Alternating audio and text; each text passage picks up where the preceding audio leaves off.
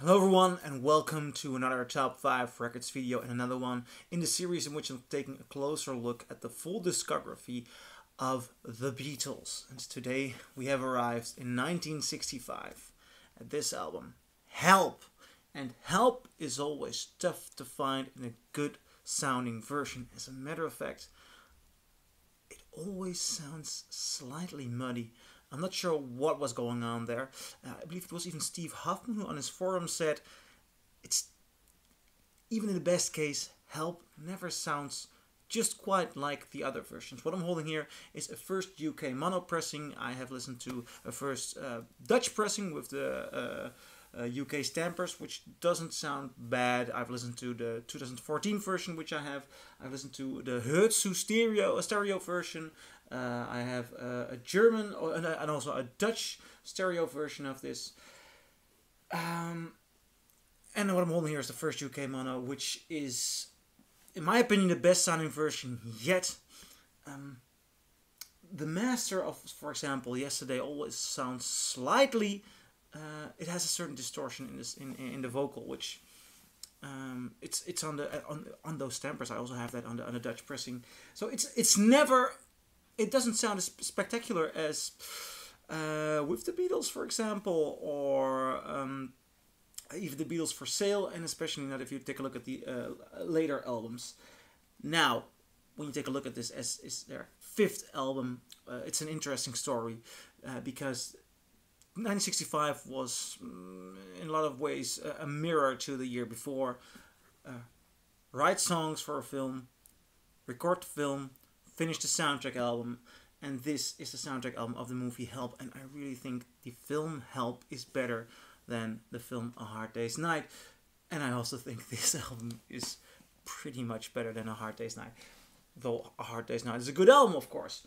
But I think Help is a breakthrough moment for them, in the sense that their albums start to become much more a situation of variation. This is a really diverse album. I'm gonna take a closer look. It opens with the song Help. And just as with the Beatles for Sale, it has the song I'm a Loser. Help is John Lennon becoming more open, more fragile, and he's shouting it. I mean, Help is a banger, but it is... This man, he's so fragile. I mean, I love that. It gives these newer albums more emotional depth, and I love that. The Night Before is nice. You've Got to Hide Your Love Away. I really like that song. Great songs. I Need You.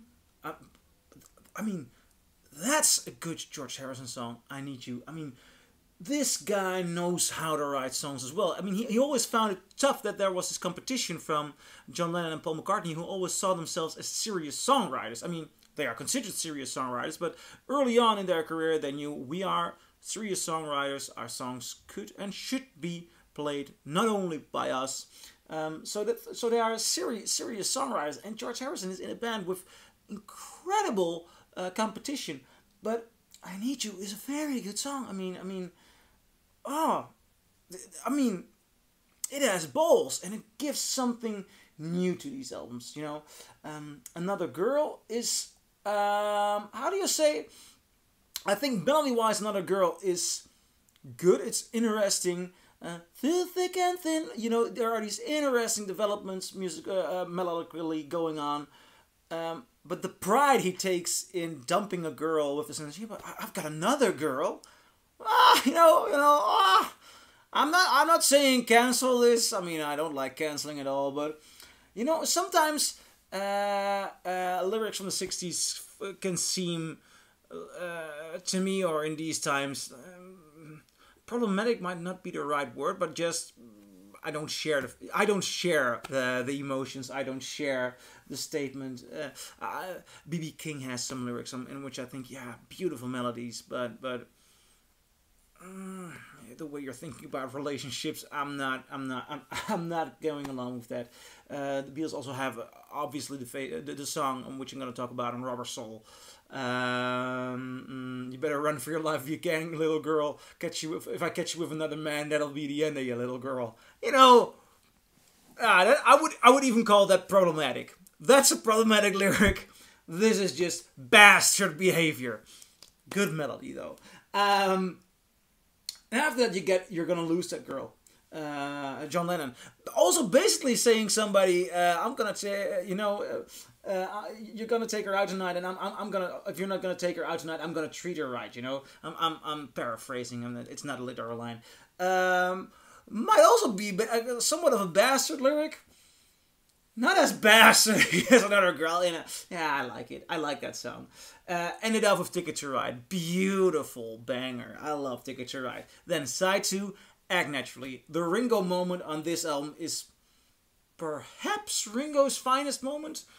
No, I might give that to the White Album, but I'll talk about that when I enter the White Album. Act Naturally to me is one of Ringo's finest moments. I know the song originally by Buck Owens and the Buckaroos, which is gorgeous, but it is Ringo all out. It's written for him, especially for him. And having a country song here, I mean, it makes the album diverse. I really love it. It makes it...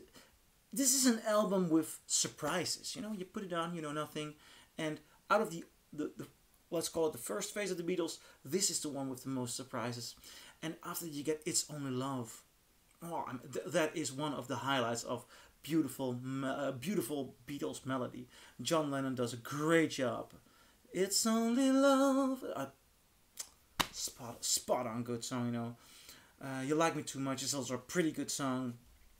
Tell Me What You See, the 4th song, also so good. I mean, side 2 is so strong. And then song 5, I've Just Seen a Face I Can't Forget. Falling, yes, I'm falling. I just love that song. I mean, I love the melody. It's so good. I listened to that song. I heard that song on Paul McCartney live recordings before I heard it on Help. And so when I found it on Help, I was blown back. It's such a cheerful, beautiful, melodic song. Awesome. And after that, after I've Just Seen a Face, you get Yesterday, which for me is a highlight. I mean, yeah, this song just never grows old. It's so incredibly good on so many levels. It just masterpiece of a song. Masterpiece of a song. Gives so much more depth to the record as a whole. Although it is already a beautiful album full of variations, beautiful lyrics. The entire album Help. It is such a strong record, and they ended up with Dizzy Miss Lizzy, which is always a bit of a strange song to end this album with. I do think that. But it's good. It's nice. It's powerful. A good cover. Man, I really like Help. And the Beatles are taking you places on this album. I really, really love it. That's my review of Help. I'm going to talk about Rubber Soul in the next video. I mean, what do you think? Do you agree? Do you disagree? Leave a comment below. And I'll see you in my next video. Bye.